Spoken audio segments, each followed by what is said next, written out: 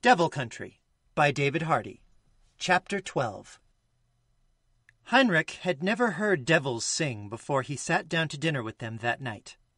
He didn't realize they had the capacity. The ones in the camps or abroad at war barely made a sound in their day-to-day doldrums, beyond the necessary affirmative words to their handlers. While they fought, it was a different story, and the loud buzz of a devil leaping across the battlefield towards a doomed target had become a terrifying symbol of the power held by Crustland, but certainly could not be called musical. Heinrich never realized how odd this was. Human slaves, like songbirds, created beautiful music in captivity. The devils, however, did not. Yet here, sitting around the massive bonfire, the songs of the devils were loud and raucous. Heinrich couldn't hope to follow along, unable to understand or pronounce the words.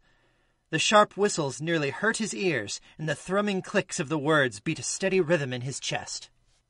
Most of the devils accompanied themselves with the cricket songs they could make by rubbing their forefingers against their thumbs, but one devil had brought out a fiddle, and was playing it hard and fast.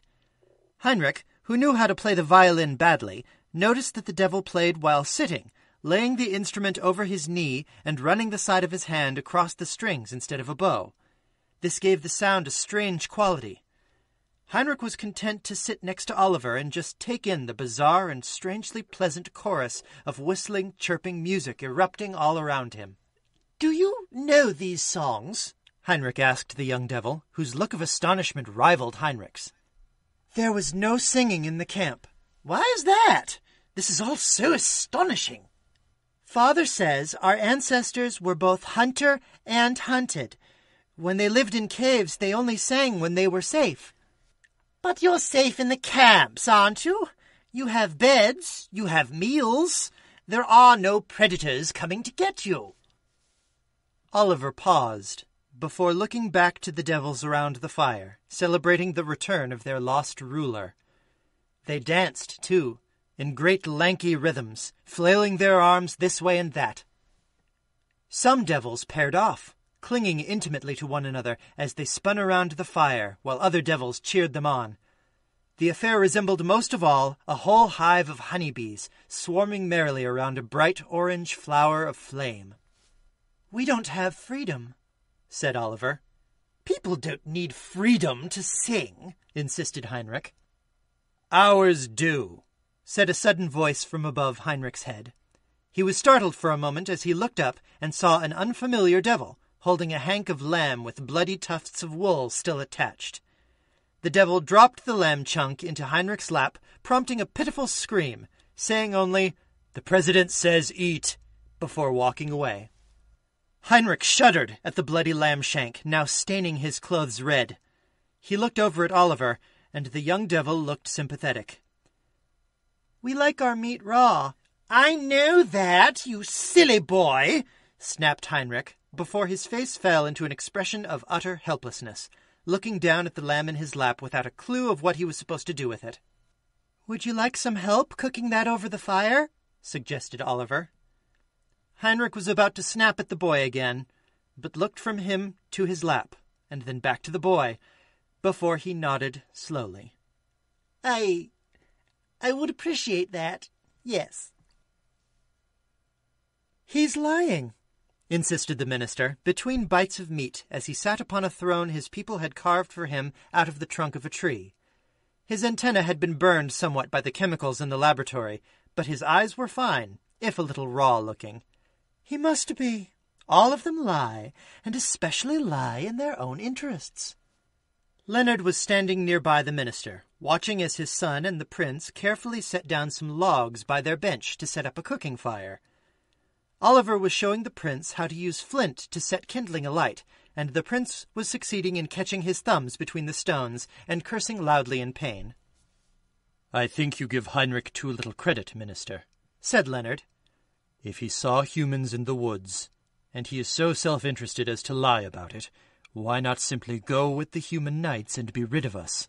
"Perhaps he was the one who sent them here, and we're all walking into his plot." "We aren't all weaving plots, minister." "Well, you should be," the devil said with a laugh. He finished his meal by placing the cracked tip of the bone he had been chewing on past his mandibles. He sucked out the marrow before tossing the shards behind him. He then wiped his fingers on a kerchief laid daintily over the arm of his chair. The handkerchief was strangely fine for a camp in the woods, but Leonard thought it was quite appropriate for the minister. "In any case," continued the minister, "aren't you going to eat? I saw you had your eye on a particularly fine piece of... I can't figure out how to pronounce what the humans call it. The ones that are all fluffy and white and go ba-ba." "I sent it to Heinrich. He needs his strength for this." "You show him far too much kindness, but I'll say no more." Leonard changed the subject.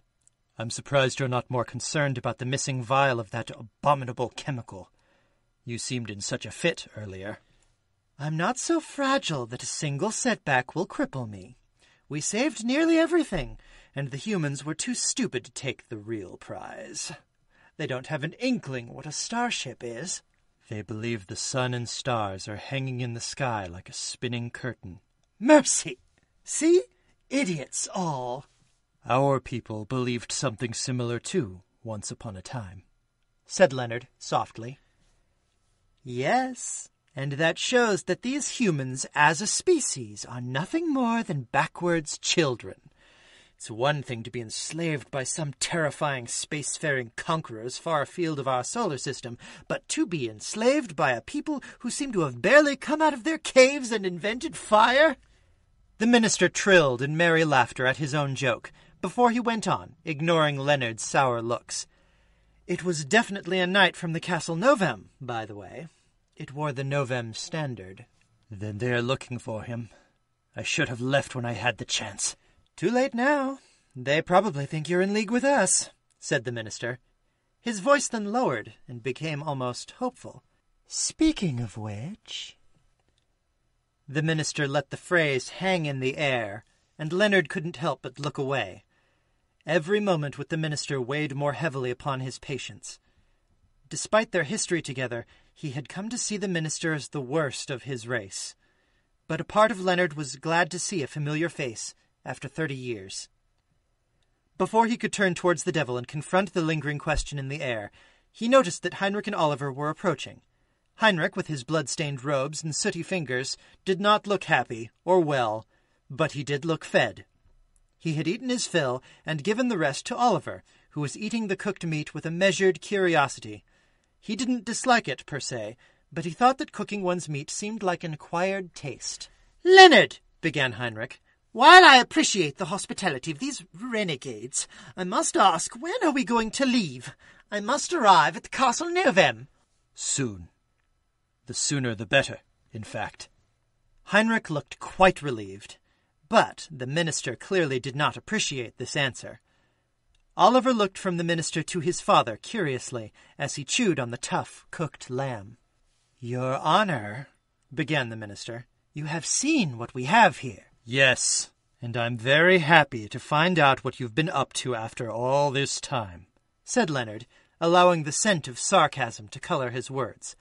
"It was a pleasure to find you well, so-called minister, but Lord Heinrich and I must be leaving if we want to arrive at the Castle Novem." "They will kill you on arrival now that you've been seen with renegades. And a child outside of Greyville. Mercy me." Oliver spoke up. "Kill? Why would they kill you, father?" "Hush, little one. And for that matter," continued the minister, turning his gaze from the suddenly frightened boy to his abashed father, "the little lord here will certainly give away the position of our camp, give away our numbers, tell what we had in my little lab. Each word from his lips is a dagger in the back of all these people, who are throwing you this bash because they believe you've returned to save them." "No, began Heinrich, but the minister cut him off. "Don't deny it, human. As soon as you were past the castle wall, you would give us away within a blink. It's just your nature. Do you deny it?" Heinrich wanted to say that he did, but his moment's hesitation spoke more volumes than any refutation could. "Leonard," said Heinrich, I have my duty, Lord Heinrich," said Leonard, his voice quavering enough that even Heinrich's untrained ear could detect it. "You've got no loyalty to me, Leonard," said Heinrich. "What's all this about duty?" "You've already forgotten," answered Leonard as he withdrew the totem from his pocket. "You gave me this." He opened his fist, and all present saw the gift that the human had made for the devil, the little wooden chess knight, with the finely carved mane and eyes, sat in Leonard's palm. Oliver looked at it in fascination, the minister with sneering contempt, and Heinrich with confusion, all mixed up with shame. "But that was—" said Heinrich, before he stopped, and started again. "I never—" "I'm ready to do whatever you feel best, Lord Heinrich." "But what he said about—" "You cannot listen to what the minister says, Heinrich. He can't be trusted." "Oh, that's right, human. You should disregard everything I say." "So, Lord Heinrich," continued Leonard, "what do you want?" At this, every eye turned towards the prince. He took a step back unconsciously. It was up to him? He, Heinrich of the ledger book, who had never raised a sword but could wield a treasury report with such deadly accuracy. He, with no ambition, no wish to rise in station, and only a vague hope that the Lady Eileen was as beautiful as he'd heard to carry him through. He seriously doubted that he was qualified to be making such a decision. He knew that the day before he would have taken Leonard at his word at the first opportunity, but if leaving now would not only put Oliver and Leonard in danger, but also the renegade devils who sang and danced with such ferocity, he wasn't sure if he wanted to be responsible for that much death. He said, after a moment's thought, "I think it would be best if we stayed." Leonard seemed genuinely shocked. "Truly?" Heinrich knit his brows together and snapped at Leonard. "Don't be so surprised. Useless loss of life is, well, useless. You're all far more valuable alive, so Duke Novem's inquisitors might extract the information about your alchemy from you." The minister laughed. "Well said, you vicious little brute." "Bravo."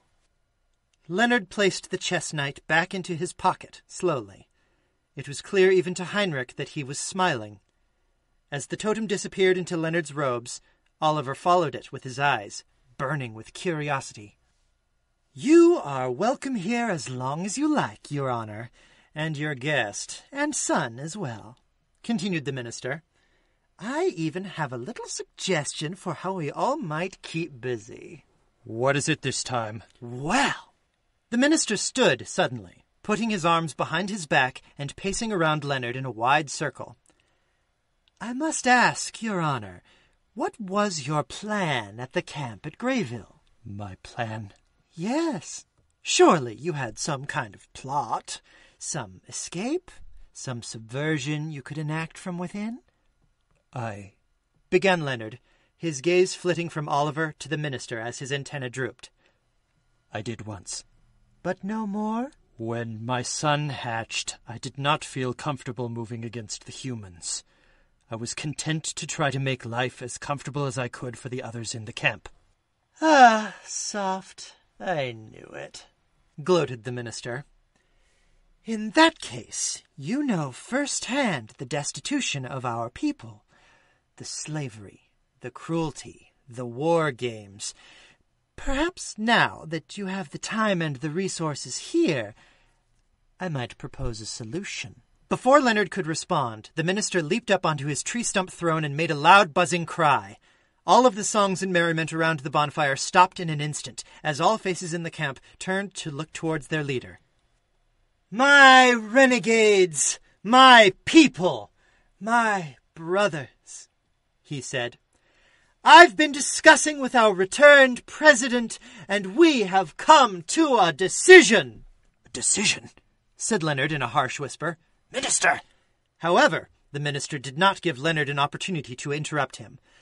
"We have fuel for the mothership, and we intend to use it. You are all, from this moment on, part of a citizen militia, made up of every one of our kind left on this planet. You have been rallied under the rule of our glorious president for the freedom and glory of all." Leonard tried to cut in then, saying he agreed to no such thing, but the roar of the crowd drowned him out easily. He tried to roar over it, but realized it was impossible. "He and I have been discussing, and we believe the best way to help you all is to arm ourselves with as many weapons as we can make operational, launch a full-scale attack on Greyville to free our enslaved kin, and then march upon the Castle Novem and fight until they relinquish the dropship. Deliverance from slavery is at hand. I gladly step down from my position as your leader in order to give it to the one who owns it by right, the true president of our people." Leonard tried to contradict the minister, but the adoration of his people, and even worse, the adoration in the eyes of his own son, was so great that he could not escape from it. He was trapped in the role of the hero. The only eyes that did not hold admiration were Prince Heinrich's, who instead wore an expression of pity and understanding that sat strangely on the haughty prince. As the two of them looked into one another's eyes, a moment of understanding passed between them. Heinrich knew exactly how terrified Leonard was at that moment, and Leonard was glad to have at least one soul who knew his true feelings.